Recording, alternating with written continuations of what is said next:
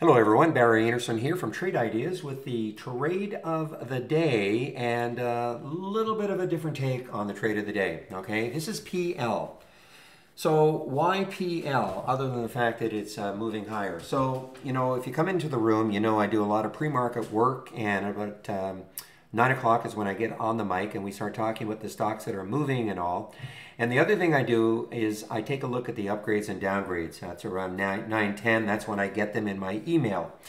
So one of the upgrades, or one of the ones I saw, was this PL. So why PL and why would it be of interest to me?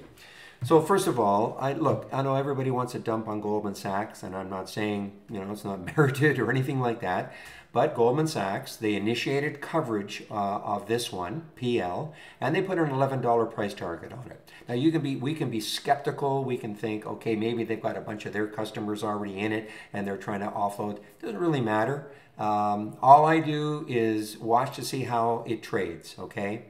So there it was, PL. It was holding 6 pretty well. At one point, it got right to 6, and then in this move here, I thought, you know what, this looks like it's going to hold. So I got into this one just under 620, and I have actually held throughout. Okay, and there's a part of me that depending how this closes, I may swing it. I mean, it's got some resistance around the 720 level, but I might swing it depending on how it closes. Almost for sure I'll take some off though to lock in some gain and maybe hold a bit to swing.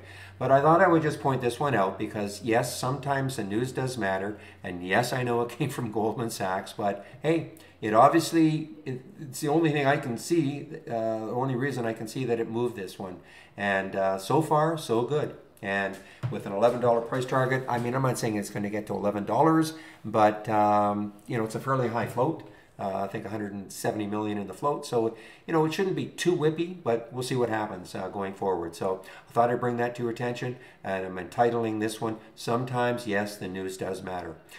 All right, I want to get back into our trading room. So in the email you're getting, you will still see a promo code for 20% off, MLK20, for 20% off.